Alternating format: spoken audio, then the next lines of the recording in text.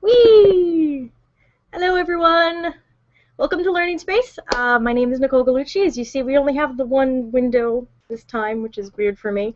But that means all the text should work. So obviously, if you can't hear me, please yell at me in the comments. I'm Nicole Gallucci from CosmoQuest, and I'm here with Colin Wilson, my coworker here at the STEM Center at SIUE, Southern Illinois University, Edwardsville. And we are going to be doing some science demos and talking about science resources for the classroom and for informal educators, and especially if you're in Southern Illinois, how you can get that stuff from us. This guy's awesome. So we are going to get started. First, I want to remind you guys, you can share the link. That will be awesome and help us out a lot. You can leave us a comment on YouTube. I'll be checking that. Hi, James. And, oops. And on the Hangout page itself, but if you guys can maybe keep it in one spot, decide amongst yourselves. And then the Q&A app for Hangouts as well, so you can interact with us, say hello, leave a comment, ask a question. That'll be really cool. So let's just get started. I know you have lots of fun demos, science demos. I do have some demos planned. So science. We have a bunch of stuff here at the Science Center, or the STEM Center, so I just grabbed some that looked like they'd be fun. Yeah. So this is the fun one that I do a lot with educators. So, you know, people watching Learning Spaces probably know the answer to some of these. So I have a ping pong ball, and I'll just ask Nicole. It says China on it?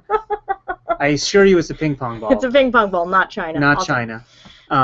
They are hard to tell apart sometimes, but if I drop this ping pong ball / China, it's going to go, Nicole, up to my hand, farther than my hand, lower than my hand. Lower than your hand. Lower than my hand. That's my hypothesis. Right. Yeah, I didn't even make the video. It got a little bit up there. A little bit? Okay. So, let's try it again. So, yeah. We go just above the lower third. Not quite, not quite. So, you know, that's something called a conservation of energy. I drop it from a certain height, and it goes down, and it retains some of the energy, but a lot of the energy is lost. So that also should happen with this thing. It's a little popper. Oops. Rubber thingy. It's already popped. It's a little rubber cup, and if I fold it inside out. See, I'm not making it out. Yeah, there's China. Right.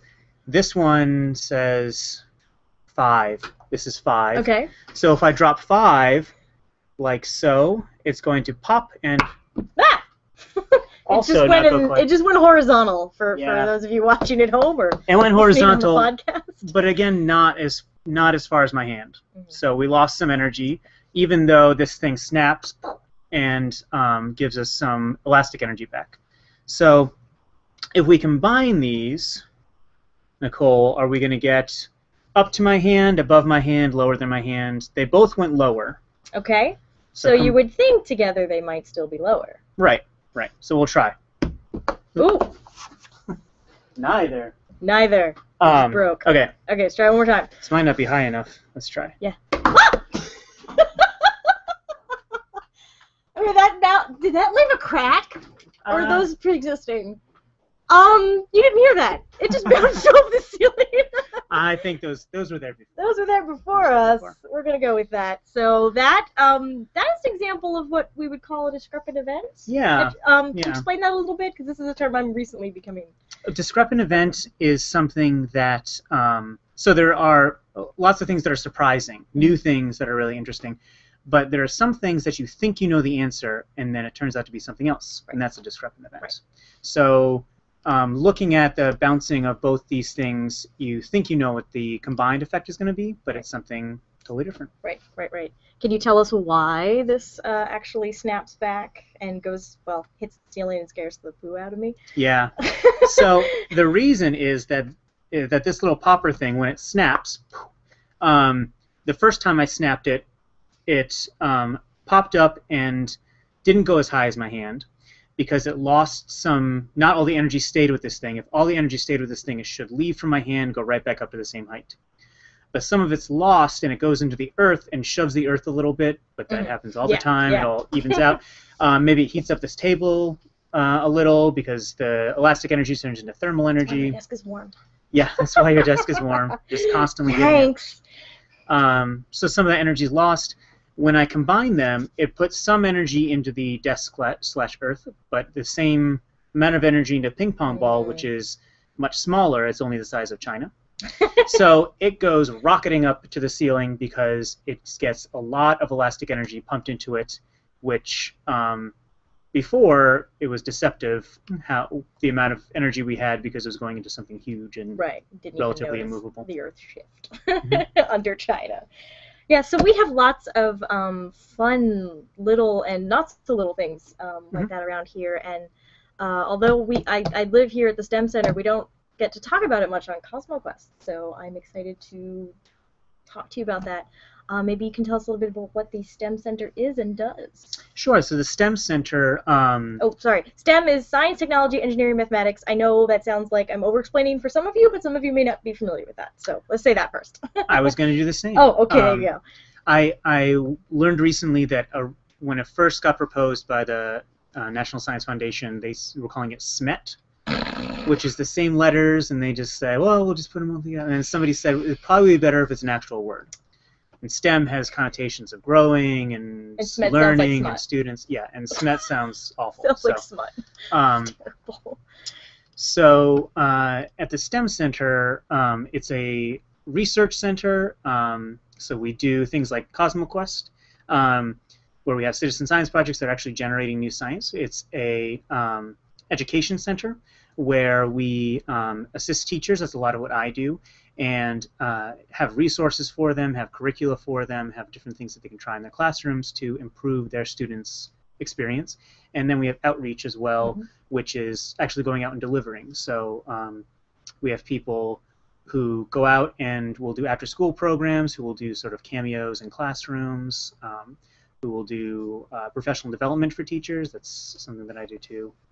And so we just generally try to engage all the educators and community in Southern Illinois with different STEM-related topics. Yeah, it's a great resource, and kind of wishing I could take the camera back to the storeroom and show everyone. Maybe at the end I'll try on my iPad, because it'll probably break everything, but we'll do it later. It's like this magical wonderland of science toys, and where last place I worked, we had a little closet of science toys that we used for our astronomy outreach. This place is just like... The last place I worked, we had a large room like this, but it was very messy and all over the place. So this is both organized and large. Yes, so. Thank you, Elizabeth, who was a recent Learning Space guest who helped us organize a lot before you came. So, yeah. So why don't you tell us a little bit more about your background in science education? Sure. I recently started at the STEM Center. I started in August. Yeah, you're a newbie. That's true. So I started just recently here. Before this, I was at the Science Center in St. Louis. And before that, I was not an educator at all. I was a researcher. I figured, you know, I liked science so much that I wanted to be doing it all the time. And so I actually had a rotating series of things that I wanted to do. When I was a little kid, I wanted to be a paleontologist, no questions asked. They might be giant song. Really? About that. About that? Yes. Because everyone likes I'm a paleontologist. Yeah. I mean, I was like really serious, and I also was not big on looking up pronunciations, so I still have a lot of weird pronunciations for dinosaurs. But my brother and I we're both really, really interested in it. My sister's studying paleontology now, so it's in the family. Cool. So I definitely want to be a paleontologist. There was nothing else that was interesting to me. And then I took a really awesome astronomy course in high school with my teacher, J.R. Kandasta, who was amazing and got me really, really interested in astronomy. So then, paleontology, whatever, I want to be an astronomer. And then I started doing astronomy and was taking some geology courses as part of it, and realized that I was really liking the geology courses and not so much the quantum mechanics stuff, which was very hard. And so I decided, okay, well, I want to be a planetary astronomer. And so I went to grad school and started doing that, and then realized, this is really great. And I was doing projects with meteorites, and it was very interesting. But I thought, I really like, from my geology courses, going somewhere and knocking something off with a hammer and taking a chunk of it. And I really like touching stuff. So I guess I just want to be a straight-up geologist. Oh, no more. Yeah. There's no missions to Mars yet, so you can't really fulfill that. No manned ones. No human. Yeah. But and I did all this. I got to my master's and kind of finished with my master's and thought, what do I want to be doing? And realized that I liked learning about all these science topics, but I really, really liked explaining them to people. So I started working at the Science Center in St. Louis, doing education, outreach stuff, and in particular there's a teen program there. That's a really great program, the YES program. And I worked with teens there and covered a bunch of science topics, and then I started here and started working more with teachers to pass on that knowledge and help think of creative ideas to engage different topics. Wow, very cool. That is very cool, and it sounds familiar. Yeah. I like doing science, but I really like explaining it, and having trouble keeping focus on one tiny little area of research. So I totally get that. Like the universe. If only that. Yeah. If your dissertation was the whole universe, you'd never graduate. Right. Never ever graduate. So. Awesome. So what did you do for your master's in planetary? No, in geology, sorry. In geology, I went camping in Quebec for about a month, which was really fun, and gathered up samples in a field area of a pretty rare kind of rock called a northicite. Okay, I've actually heard of that. Really? Yes. I don't know much geology, but... You have, because it is hardly found anywhere. It's found in this sort of series of deposits, one in the northern hemisphere, one in the southern hemisphere, that if you match up the continents again, they all line up into a northern trend and a southern trend. Gotcha. They all, there was a period billions of years ago where there was a bunch of them that formed and then they stopped, and there were none before and none after, so it's sort of mysterious.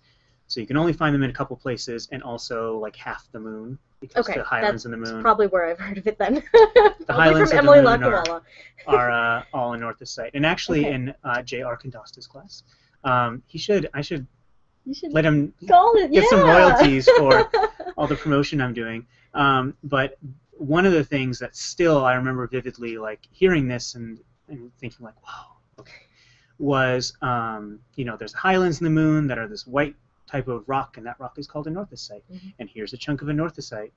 And then, in the lowlands of the moon are basalt, and here's a chunk of basalt. And so the idea that the moon, which is this relatively airless, faraway body that's, untouchable and all this stuff, is made of the same stuff. The rules are the same there as here. Is really exciting and interesting. Cool. Very cool. So what brought you here to the STEM Center? We just seemed so lovely in our little basement. He did. It's I liked the idea of serving a large community. That's what really excites me here. That every day I have parents coming in who are homeschooling their kids, and they want some classroom equipment. Some teachers coming in that want to either try out classroom equipment and then talk to their administrators about getting it, or they have a little bit and they want to do something special just for one lesson, so they get something really interesting to try. I work with people making up curricula. I work with middle schoolers doing science projects. Advise people, test out things, organize, and it's sort of, you get to do everything, and you get to support a really wide area with it. Do you want to try another demo, maybe? Sure. I have a nice. And I will remind you guys hi Guido, to also send us your comments and questions. And Guido just posted, "I am a paleontologist. They might be giants." Yes, that's the song I was singing in my head. So, sorry, Guido's over here on YouTube. I posted a great workplace tour. Oh, okay. So Guido's asking. So since I mentioned doing a brief workplace tour, I did do a CosmoQuest workplace tour. That video is private, and you only got access to it if you took our user survey, which is part of my citizen science motivation research that I'm doing. Do I plan on remaking it with Google Glass? That's a good idea. I may have to think of that, especially when we move, which we'll get to in a bit. Michael says hello. James says science will put your eye out depending on the bounce. And does science-based poo differ from civilian poo? I think that's because I said something about poo. Probably. Anyway. Don't listen to me. Listen to this guy. All right. Thanks, you guys. Sorry. Just catching up on the comments. So, yeah, let's go ahead with another demo. Sure. And this demo, I think, James's question, which I think was maybe he didn't expect a specific answer, but I think it's an interesting thing to think about, science versus civilian. And I feel like you can do science in a lot of different areas. Mm-hmm. One of the chemistry activities I like really doing is a kitchen chemistry demo, which involves combining all the different ingredients with cake to find out what are the exact reactions in cake that if you want to have a fluffier cake, what do you need to add more of? And you sort of, That's awesome. back hack, like make your own recipe for a cake. And We're going to do this, right, for Tea at 10? Yeah, we should do this. Okay. We should do this. So this is one. This is not cake. This is not cake. This is called a polydensity bottle. This is a demo that I didn't know about until I came to the STEM Center, and I really, really like it, so I pull it out a lot. But the idea is that there are, you can see, so there's some clear liquid. In the midst of that clear liquid are some white beads and some red beads. And this is just in a 2-liter soda bottle. So if I shake this up, something cool is going to happen. It's a party! They will separate into that's cool. white and red beads. And then the best part happens. They come back together. So there's two parts to this. Whoa. Okay, that's been sitting on the desk for like a year, and I've never actually seen someone do it. Right? How lame am I? So the question with this is... Oh, and these are coming down. Yeah. Yeah, they come back together. Because they started off in the middle. Oh my gosh. So they have to end up in the middle. What the hell? I mean, heck.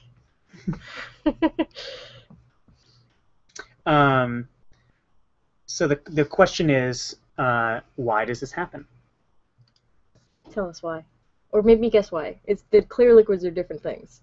Oh, I also have the sticker pointing at me. It's fine. Well, it's fine. Okay. I probably would have guessed that anyway. Well, you can tell two things. So because when you shook it up, it was cloudy, right? Like it was a little cloudy. Yeah. So things have buoyancy and they float at different levels depending on the liquid. So if the buoyancy is changing, that means that the liquid's changing. Okay. So in here, first of all, the first step is that they separated because they are beads of two different plastics. These are not just white beads, they are UV sensitive beads. I have a flashlight for that. There you go. There we go. So, yeah, and it this is why I grabbed. I have this in my. I did this for you guys in a previous episode. With you don't need UV to explain. Everyone has a UV. Everybody has a UV flashlight in there, and everybody has a meteorite in their purse. Exactly. So there you go. A few of them have changed. Yeah. So some of them have changed sort of reddish. So they're UV sensitive, so it's a different type of plastic than the red ones.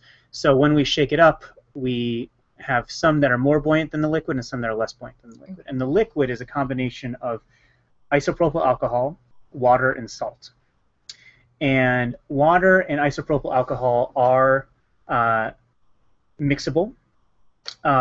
As anyone who is over 21 and you order a drink with ice in it, and then your drink gets watered down as the ice melts, you don't get separate layers.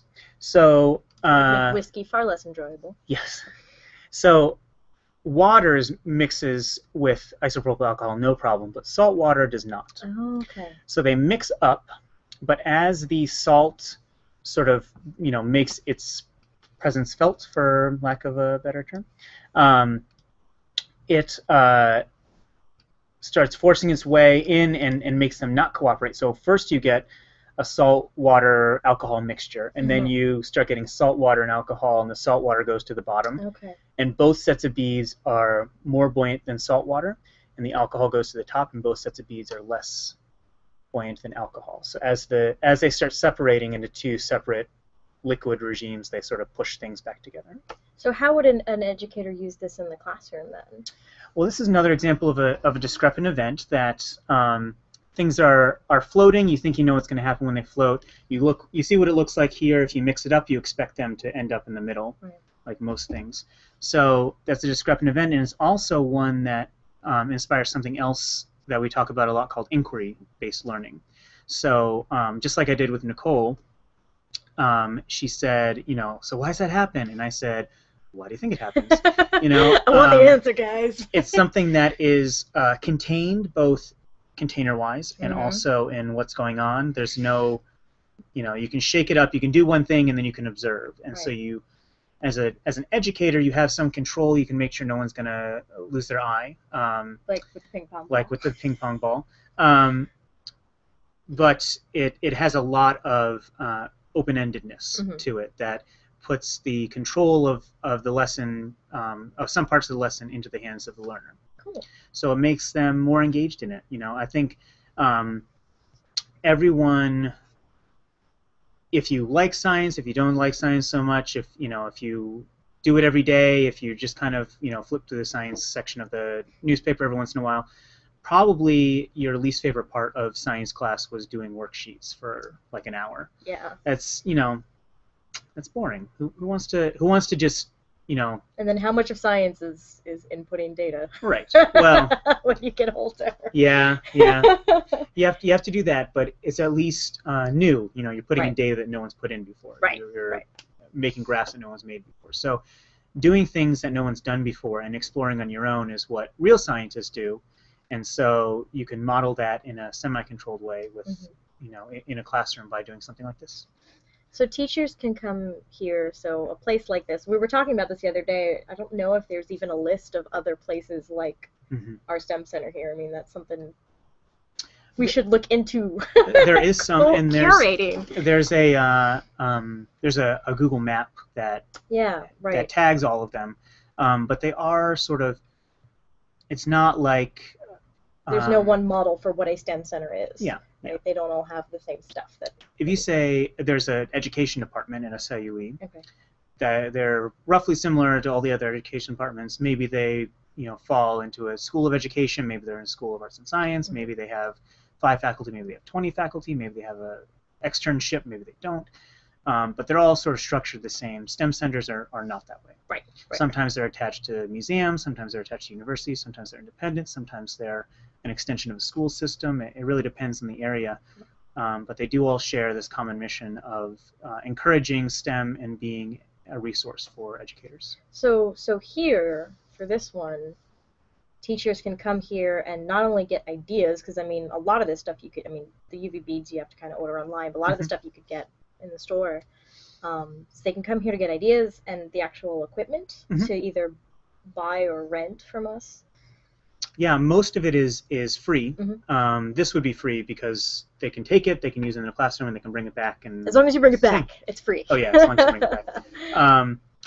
Some things, if you need to get just some baking soda, you can get that, and we'll just charge you.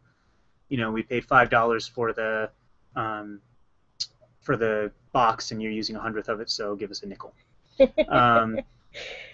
So we do that, and a lot of it is the expertise. We know how these things work, and we can explain the science behind them. So you can, some people are looking and maybe they got a mini grant and they're saying, I think I want to get this saltwater powered car, and I just got some money, but I don't know if it's going to work well. And so we'll borrow ours and test it out and see if you like it, and then get your own. Yeah. Or they say, we don't have any money, but I want to do something new. Then they don't need the car for 365 days of the year. They need it for a week, and so they borrow it for a week, and they bring it back, and someone takes it for another week, and they bring it back, and all this stuff. It's a lending library of science goodness. Yeah. Science demo Yeah. goodness. And it is very large. Yes. And extensive. And, there are, and lots of times people ask for things, like someone asked the other day for a spectroscope, and we have the diffraction glasses. Yeah. And we have a spectrometer that hooks up to a digital readout. But we don't have just a tube with some demarcations on it that you can look at it and tell what the what gas you're looking at or whatever. So I said we don't have that, but we probably should. So I spent some time today shopping around and looking for which ones we want to order, because people have asked for that, so we know it's a need. So we'll get one, and then the whole... Wait, are these like the gas tubes? Well, we have the gas tubes. We have the gas tubes, but we have the glasses to go with it. Okay, right, I see what right. you're saying. And so the glasses, you can say... You can see the lines, but you can't measure. Yeah, yeah. There's a bright yellow one, and there's a bright green one, but to tell that there's a bright one at 760 angstroms or something, you need a spectroscope. Right, yeah. So that's something that people asked about that we didn't have, and so we've got some money. We'll shop around and see if we can get one. So you're the resource center manager, which was a position that went unfilled for far too long around here. I think it was shared. It was shared. Maybe that's it. It was shared. I don't know. I'm just the post. I don't know what's happening. So everyone you really brought it and made a thing. My understanding is that everyone was doing it kind of in their spare time, and nobody has spare time. Yeah. So yeah. It wasn't really getting done. But yeah, so I can take some time and shop around for spectroscopes or... I know you want to work on there's actually a dearth of astronomy materials here. Yeah. We can definitely work on bringing some more astronomy material, which is sad because Pamela and I live here. Mm-hmm. But most of my demos are made of crap that you get at the grocery store. Right. But we can really work on getting some higher quality astronomy stuff. Yeah. Here as well. Yeah. And that was the thing. We looked into... Well, let's get some hands-on astronomy models, and and most of them this is good, but it does the same thing as a styrofoam ball and a stick. So right. Let's just stick with that. But we can have a catalog of things that can be done with a styrofoam ball and a stick. Sure. And teachers can. which brings me to the other part of what we do here, where we have sometimes people come in for materials and sometimes they come in for consultations. Mm-hmm. So they'll come in and say, I want to do something with an eclipse, but I don't have an eclipse model. Do you guys have one? And I'll say, well, you don't need one. Do you have Oreos? Do you have, we have some styrofoam balls you can borrow. I did the Oreo one at Geek Girl, Colin. Yeah. Well, the moon phase one, but yeah. That was good because then we had Oreos in the office. We had so many Oreos. Weeks. Well, that was when Pamela did it because she bought too many. That's okay. So we got a comment from Guido saying, when you put STEM Center into Google search, SIUE comes up as the second result. Yay! That may also be because we're connected to CosmoQuest, and you probably have CosmoQuest in your search history too. Well, that's why we're the front runners. That's why. Oh, okay. Not just on his browser. You're saying in general. In general. Okay. But yeah, if you want to check out the website, so you can either Google STEM SIUE, and that'll take you to our official university website. However, people here have been working really hard on a WordPress-powered site. Big surprise. Again, since we share server resources with CosmoQuest. It's a website called stemideas.org. I'm very happy they got that domain, whoever was clever to come up with that. And so what the building here is it lists the research that we do. Oh, what do you want to point out? Oh, the Resource Center. Here we go, Resource Center, tab. And then there's a button there for Browse Library. And you can go on there and search things by tag. So the ones on front there, we have a large collection of Vernier Lab Quests, which are handheld computers that have different probes that plug into them. Okay. But if Nicole was doing an astronomy outreach thing for... Oh God, you're going too fast for me. Well... Informal, is that... That's yeah, right. informal. Okay. Sure. Yeah. And she wanted, books, so or whatever we have, then she can search. And like I said, like we said, there's a this is not our strongest suit at the moment, but we do have some stuff Stars to and do. Planets, Astronomy for Dummies. Mm-hmm. I love books. Oh, we have an eyepiece. Really? Where is that? Oh, like there's an eyepiece that isn't part of my 8-inch Why, telescope. Nicole? It's in the STEM Center. Oh my gosh! No, I need a red angle. That's what I'm missing the most. So, and a green laser pointer. Excellent. So people can look on here if they need ideas, and we have a lot of these book resources that they can look at, and they can also come in for a consultation and say, yeah, I want to do an eclipse activity. Well, like I have a great activity that you can do with just the stuff that you have in your classroom right now. Or one teacher came in the other day, she wanted to do something about renewable energy. And she wanted to really touch on everything. And so I said, well, we have this toy to play with, we have this, and this is, you might structure your lesson plan like this. And, she gave me feedback on, well, normally I do it like this. And so we came up with a lesson plan for her to introduce renewable energy in a really hands-on way, and then an inquiry lesson to go after that for them to explore things on their own, to look at the best practices for renewable energy. What's the best wind turbine design? Does it matter for this hydroelectric wheel if I use hot water or cold water or something like that? Cool. So they come in sometimes with just a blank slate, yeah, and we can help them with that. They come in sometimes with, I want to do this topic, what have you got? And we walk through some things. Or they come in and say, I looked on your online inventory, I really want the water cycle model. Mm-hmm. And say, great, we got that. Have you also considered the polydensity model that talks about different changing buoyancies and different densities, which relates to atmospheric conditions, and you could tie those two together.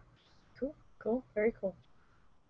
We try to have people leave with more things than they thought they were going to leave with. And yes. That way I've we seen, know I've we're seen encouraging that them. Look of they leave with the bin Mm-hmm. of stuff, and it's like, okay, and especially with the student teachers. So we serve the student teachers, yeah, who are in the education department here, and they have the doe eyes, the deer in headlights look, and they're like, okay, I'm gonna do this now.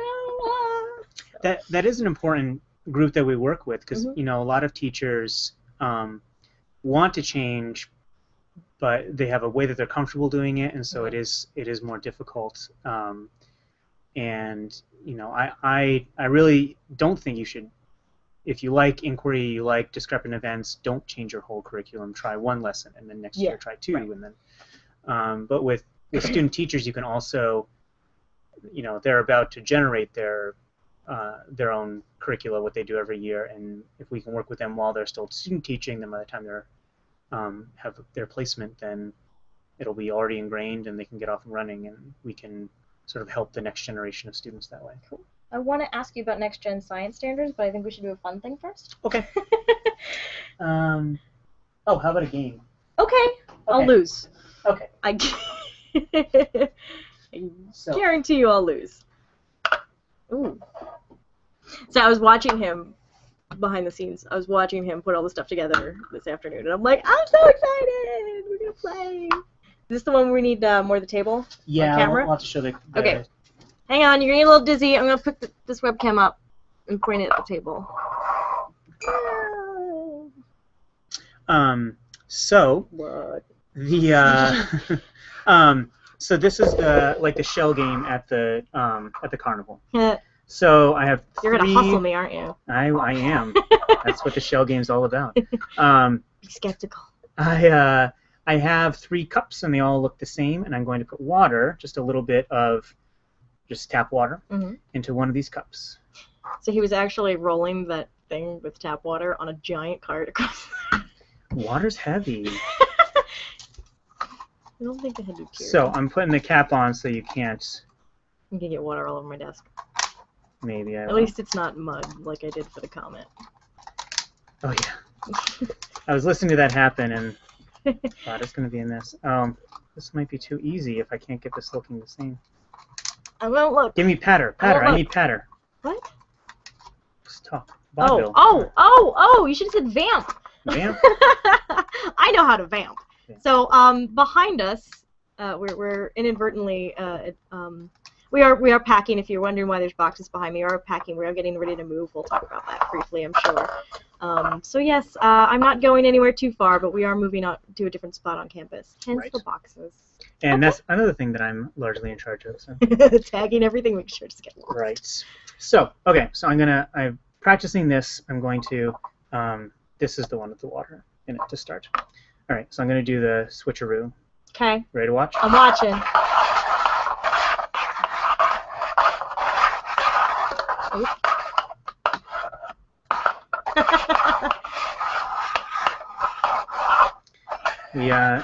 Nicole and I are both originally from near New York, so this is just Coney Island all over again. I didn't realize you didn't know I was from Staten Island. Well, I knew you're from the New York area, but I hadn't pried. You know? I didn't probably realize, like, oh, Staten Island. But now, well, I shouldn't have mentioned because now I want a nuisance hot dog. But all right, we're cool.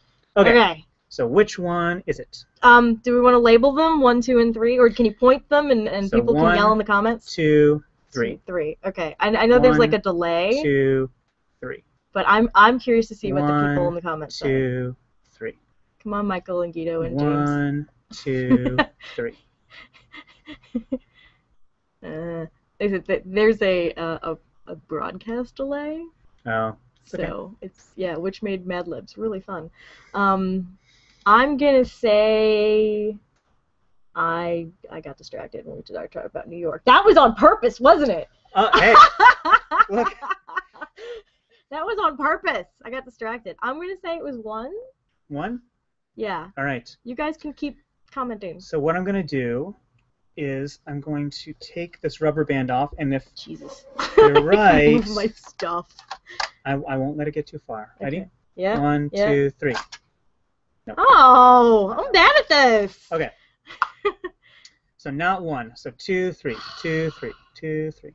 I don't think I had a predetermined bias, so the Monty Hall problem does not apply. Monte Carlo, that's what you Monty Hall, right? No, I know, but try the Monte Carlo. 2? 2? Right here? Yeah. All right, so... If they're all empty, I'm going to be annoyed. They can't be empty. You saw me pour water in. Yeah, but you're tricksy. 2, 3. No. My desk is still dry. So, okay, so it's got to be this one. All so right. this one, because you must have gotten it right, I'll do it over the trash can. So, all right. There we go. Okay, over the trash can. By must have gotten it right. Guido says 3. That was 3. There was a. Where did you put it? Okay, so Yes. this is also discrepancy event Can I see what's in the inquiry. cups? Can I see what's in the cups now? Can I see what's in the cups? You saw what was in the cups. No, you had something like absorbent. I win. I win even though I lost. So there are, there are questions to ask. Yes. This is the inquiry. Right. Um, Pretend you're not a smartass like me. So it was just tap water. Mm-hmm. I can do this even where I show them where I fill the tap water. They know what Dixie cups are. They know what aluminum foil is. They know rubber bands. They know how gravity works. So the only thing that works is that there was something in there to begin with. So in this one, there is. Let me see. No. Something. Oh, it's like gel. No, it's like ooh. Oh, okay. It is a type of substance called a hydrogel. Yeah. And this particular one is called sodium polyacrylate, Okay. which is A, fun to say, and B, fun to play with. Squishy. It is squishy. So, Nicole, or our viewers at home, Yeah. what do you think sodium polyacrylate gets used for? Absorbing. Absorbing things? Yeah, absorbing liquids. Is it like those little packets of stuff you're not supposed to eat? Those are, those are desiccants, so that's related. Okay. But I don't think that's My sodium ignorance is polyacrylate. showing. Here's a clue. Okay. We'll probably be talking about their main use tomorrow around noon. Something with babies. Oh, diapers. Yeah. Oh, okay. Sorry, we're having a little baby shower in here tomorrow. There's a baby shower at the office tomorrow. So this stuff Michael wins. He says something absorbent. Yeah. Good job. So this stuff, if you take a dry diaper and you tear it open, there will be a layer of kind of cottony stuff in there, and also some little crystals that look like. Oh, it's probably easier. Oh, you've got to dry. Okay, I was wondering how much of it was in there. Okay. Not much. Not much. Instant snow. Why does it say instant snow? Well, that is also another use for it. Okay.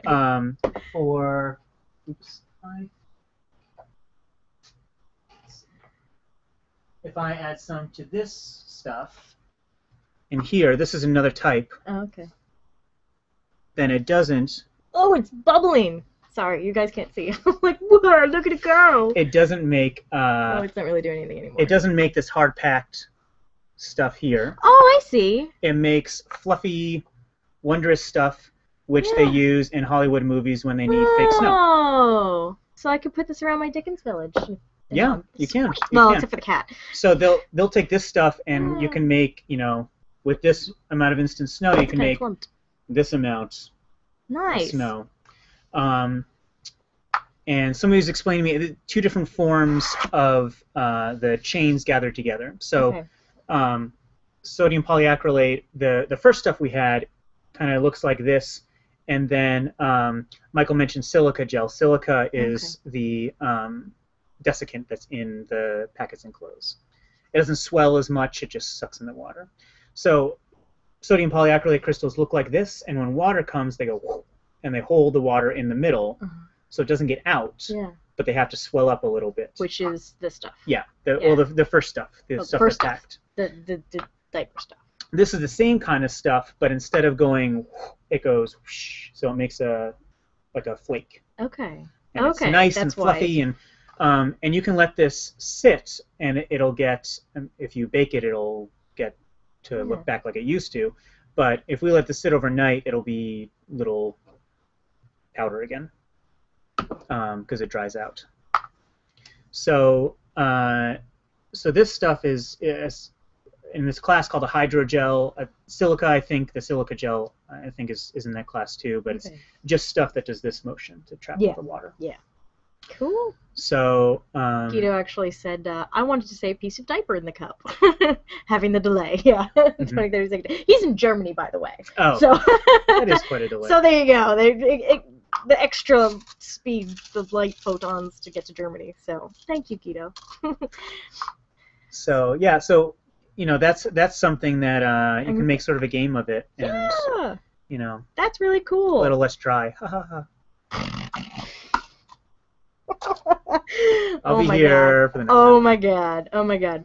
Yeah, so here's the thing. I've been living, I don't really live here. I have an apartment, but I've been living in this office for like a year and a half, and there's still stuff that I haven't actually played with, which is really fun and exciting. If you've ever seen me do a demo anywhere in the last year and a half, I've probably borrowed something from here. All those crater, well, except for the flower and the cocoa powder, I usually buy that. All those, but a lot of the crater demos and the comet demos and the supernova, all that came from our storeroom here. So, yay, it's fun. But I'm gonna stop playing with the diaper goo and talk about something serious. So Illinois is one of the states that is looking to adopt the next generation science standards, and so science educators now have to really refocus. People who are new teachers and people who have been in service for a long time have to refocus their teaching to adapt to these new standards and new curricula that are coming out. So what kind of things are we doing in preparation for that? Well, they have the next generation science standards, the NGSS books out now. The National Academy of Sciences published it, so there's a desktop dead tree version you can have. We have several copies around here. We do have several copies so that we can reference them, and also we can lend them out to teachers, so we don't have to kill so many trees. But they're really, really good. I think what's really going to be helpful for educators is all the reactions to it, which are going to be people writing books on, okay, so if you want to do lesson planning with these, this is a way to do it. If you want to do field trips with these, this is a way to do it. If you want to do professional development with these, so these are the supplementary materials that are being created now, I guess, now that they're actually finalized. The user guide to the NGSS, and so it's not, I don't know, it's not the Wikipedia of science standards where it's just super easy to use and just catches on immediately. There are colored charts. There are colored charts, which it intermeshes. Some people like. I like colored charts. I know, it's a lot of them. Well, I like them, but they are sort of dense to navigate. Yeah, that's so that's where these user guides are going to be great. But okay. In a nutshell, the really great things that this does is to first of all pair down the topics, so that you aren't doing so much minutiae like on everything. It's not so critical that you have 20 different metrics on how well they're doing with cellular biology, also evolutionary biology, also zoology, also botany. You can just say life sciences, and then we're going to sort of cover the foundations of that. And also there are a lot more interconnections with this. They're on those colored charts for every grade level and topic. There's one column that's cross-curricular connections. So that's looking at how do you promote literacy with this topic? How do you promote math skills? How do you connect to reading comprehension? All this stuff. And also the topics change. There's 3 topics. There's physical sciences, which includes engineering, life sciences, and earth sciences. Earth and space. Earth and space ESS. sciences. Yeah, that's the one. I remember that it was ESS, and so it's right. Earth sciences. And then there's engineering, which is kind of a 4th topic. I think it's included, weaved, but then sometimes it has its own, like in some of the high school standards. I have, yes. This is where it gets right. confusing. Right, and the upper levels, they separated out a little bit. Yeah. But they have a lot of the same topics. So they'll have, instead of each being sort of its own territory with its own set of rules, actually sort of realized it's sort of like we were talking about with the moon. Like it's all the same stuff, just different environments. So there will be systems, and they'll talk about systems with physical sciences, and so in 5th grade, maybe when you're doing physical sciences, you're looking at systems like bridge systems, and looking at a trestle bridge and how that shares weight and doesn't collapse. Then you look at systems with the body, and you look at the digestive system and the immune system, and then you look at systems with geology, and you look at the rock cycle and the formation of the solar system from cosmic dust. So you look at all these systems and show how systems is a scientific topic and how it relates to foundational material and all these different subjects. And so it's a big part of looking at the nature of science, so that you really get that science courses in schools are less about memorizing and writing down all the vocabulary words, and more about understanding why you're looking at this and why you're looking at it in this way. It's interesting because I think that sounds like a good thing, but I've actually had some people who don't like the NGSS. They think there's not enough science content happening. Where do you stand? What do you think about it from looking at it? I mean, neither of us were trained as teachers to begin with. Right, we're seeing it more from a scientific background, but I'm curious what your take is on that. Well, I think that it will be immediately difficult to transition, and so maybe you won't get as much. You won't get into some topics in depth like you would before. Other topics you'll get more in depth, so there'll just be some trade-off. But overall, I think if you ingrain these scientific concepts and the foundational stuff with students, then you first of all give them the tools to look into those topics on their own. If they're really interested in dinosaurs, then they have tools to systematically teach themselves about dinosaurs, instead of needing you to teach them dinosaurs. So even if you don't have time, they can do it on their own. And also you should And they have the internet, which I didn't have as a kid. Right. I didn't have television in high school. I mean... And But you have to learn how to research. Yeah. Even there. Yeah. And then if you want to be a scientist, from kindergarten are doing things like professional scientists do. And so that will help you if you actually are interested in going to the field. And doing the sort of, projects that it takes a lot of pressure off teachers, I think. They don't need to have, it's not the days where your teacher was a font of knowledge and you walked into the classroom and absorbed it all like a sponge, and then they closed your head back up and like a diaper. They closed your head back up and they walked off.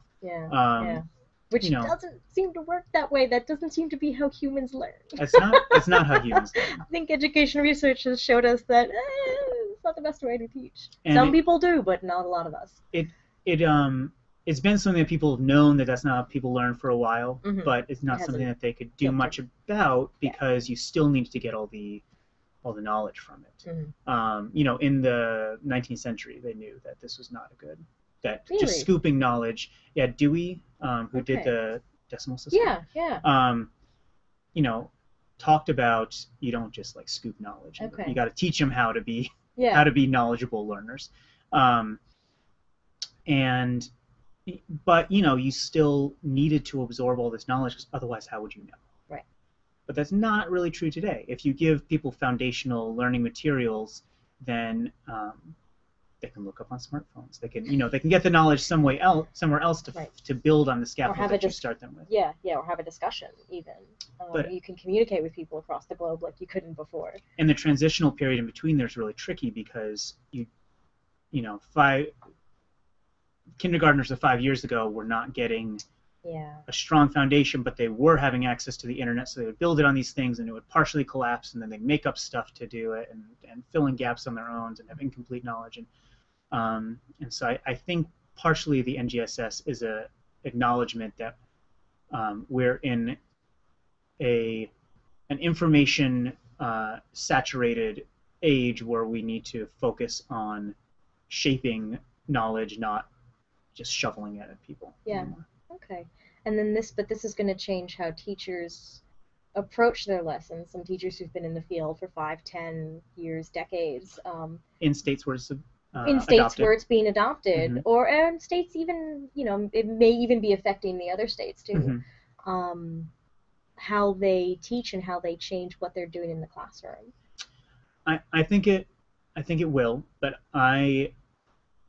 thinking of teachers I know and thinking of what I would do with it, I don't think it means that they're going to be teaching different stuff. I think it means that they can drop every teacher I know, including my mom, who's a teacher, has those lessons that they're like, I don't even know why I do this.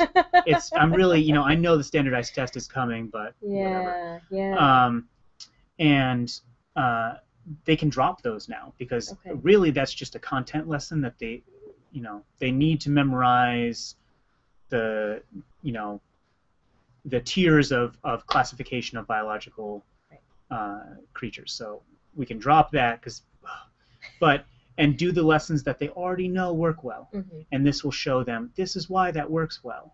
So they can port that knowledge over to other lessons. And I sort of picture putting all your lessons on sticky notes and putting them on the NGSS fields and saying, well, I got 90% of this covered. I just got to come up with a lesson that does this one, and I'll do it similar to the lessons that I liked and I knew were effective anyways, and I now have tools that are helping me understand why that was effective, and this new one can also be effective. Yeah. A lot of what we're doing we have some in-house curricula here with the STEM Center and a handful with CosmoQuest is we're looking at them now going, oh yeah, these fit the standard, this, that, and the other one, or we can pick a topic. So yeah, like you said, you can use the same lessons. But I hope it gives teachers more time to be able to do more hands-on inquiry-based stuff. Yeah. Like the diaper. I'm just gonna call it the diaper. And teachers like that, students like that, and having it as part of your standards means that schools will, treat it in a meaningful way. It doesn't seem like a line item anymore. It seems like something It's that actually should be integral. core. Yeah. All right, we are pro NGSS here. We are. So Guido says amen to the memorizing versus understanding, and James says too, because he's apparently really behind. He's still in the shell game. Yep. Well, Want to do another one? I'm gonna get. And meanwhile, I'm gonna take my iPad out. I think it's in here. I want to try and give a. Yeah, we'll do that after. We'll see if I can get it connected. We can skip the areas that are packed, but. Yeah, that's true. That's why it won't be so much. I'm gonna do something fun, and I hope it works because it sometimes gets tricky. But Okay. I've got. My favorite thing in the world. My second favorite thing in the world. I have a terrestrial comet, dry ice. So I'm gonna put it in some water. Hang on. Wah! And I like this Liquid water. nitrogen's my first favorite thing. I like this water. I like this water because, or I like this bowl because it's clear. So if I put it in, and it starts bubbling, and get stuff everywhere. I've used this bowl for things before. I don't remember what. Probably things I should be worried Probably about. Comet. All right. I've got a piece of string covered in soap. Okay. And I'm going to attempt to do. What? No. What's I'm happening? going to attempt to make a bubble. Oh, cool! Sorry. I'm way too excited. Mostly this was an excuse to get soap all over your desk. It smells like soap. I'm okay with this. It does smell like soap. This might be too wide of a bowl, but... The second time this month that I have dry ice on my desk. Oh, what's it doing? It's actually spitting at you. It is. Okay. The bowl is too wide. Aww. So what I'm going to do instead is this.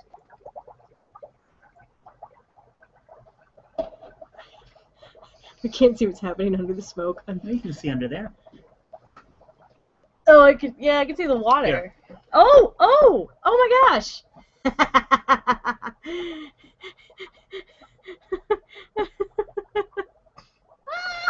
Smoke bubbles. Oh, that's why I had those paper towels over there. For this reason. Womp womp. Don't touch my desk. There's already soap all over your I desk. know. Okay, don't touch my keyboard. This is a good Look at that. Halloween. We're slightly behind the times, but this is a good Halloween thing. Call them ghost eggs. This is sort of ghost frog eggs. But you can get something, if you get a smaller bowl, you can get one big bubble that rises like this and then pops all at once. Oh, wow. And you can also get a tube, and if you have the fog coming through a tube, you can dip the end in and make little bubbles that sit on the table. It's not even that cold. So, I think Nicole knows, but do you know what this fog is? We could wait for like 20 minutes for the comments to catch up. you could just say, where's the fog coming from? It's carbon dioxide.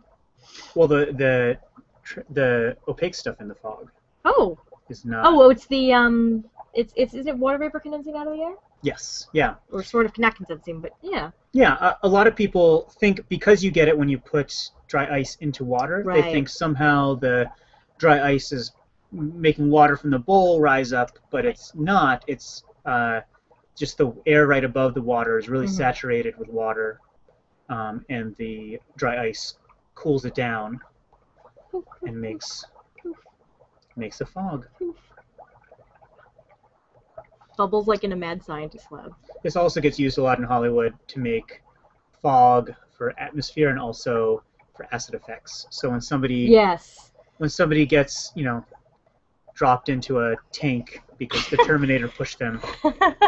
That makes sense. It makes this. Oop. I'm having issues. There we go. And I don't know if the microphone is actually picking up the sounds of this. Oh, yeah. It's very, soothing. Yeah, sort of a white noise, and this is how the Ninja Turtles got mutagened. Way.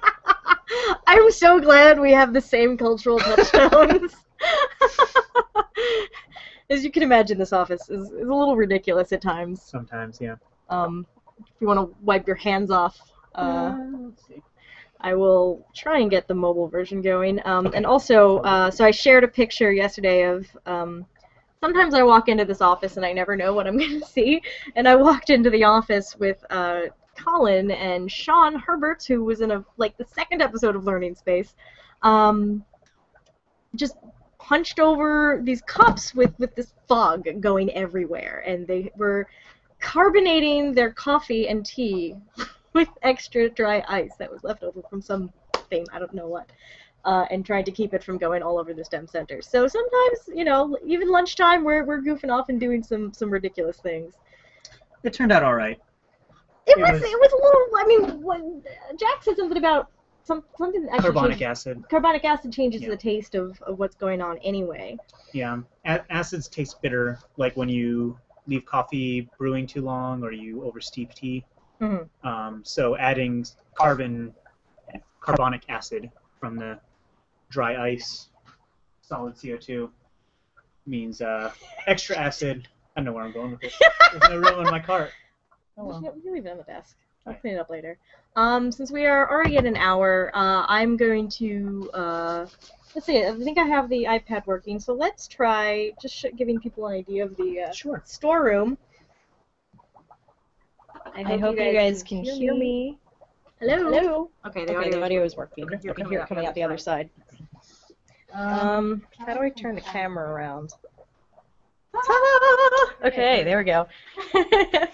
So of course we're mid-packing because we're moving to a different spot on campus soon. I was bragging about the organization, but it's... all of these are empty. It's really sad. All the bookshelves.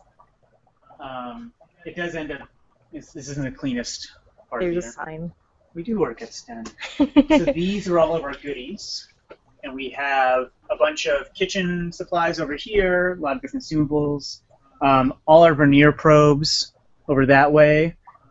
We have astronomy down at the end there. And then geology, environmental science, which is sort of the bridge to biology. And then chemistry. Owl pellets. Owl pellets. Owl barf. Yep.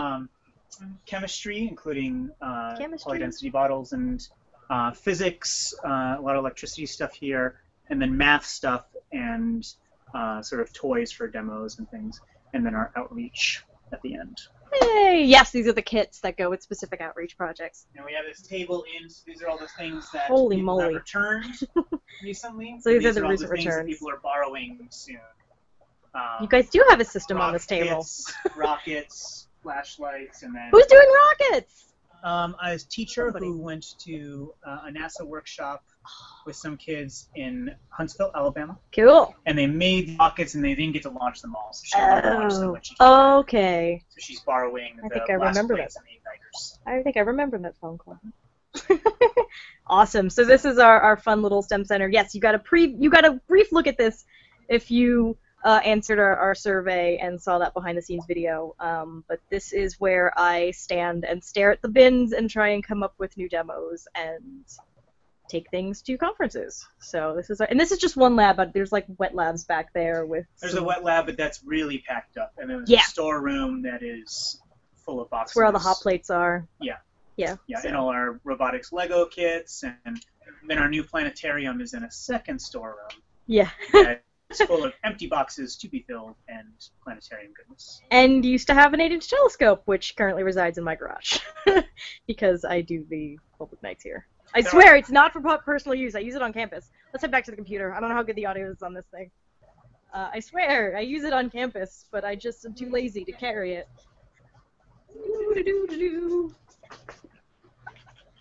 Okay. I hope the audio wasn't too bad for that. So that's our little resource. That's just part of our resource center, the part that's not packed up yet. And I know people are trying to get in their last-minute requests for things like Science Olympiad, which is in 2 weeks. When we move, we're going to be unable to lend for a bit, so some people are borrowing beforehand, and then we have some requests that are immediately. Right. We'll have to unpack first, so that they're ready. So hopefully that all goes well. Yeah. So. It's daunting, but it's all coming together. It's a lot. Yeah. Nicole is very dutiful in her packing. Other people, like I mentioned, have not really started. When my brain can't work, I put books in boxes. That's what I do. So that's the only reason. When I've she gotten starts saying here. books is Bookses. for boxing up. I've been up early. All right. Thank you so much, Colin. This was Thank fun. you. Yeah. We made a mess of my desk, Oh. but no one died, so it's Been okay. worse. It has been worse. Like I still have mud on my keyboard from the comment I did for Weekly Space Hangout. I really hope it's from the comment. No, it is actually. And not like most of it is. You come in disgusting and just get it all over your keyboard. No, some of it is just some of it's use, but the dark spots are mud. I can track it. Anyway, thank you guys so much for watching. I will go over our schedule, then maybe I'll give you the last word.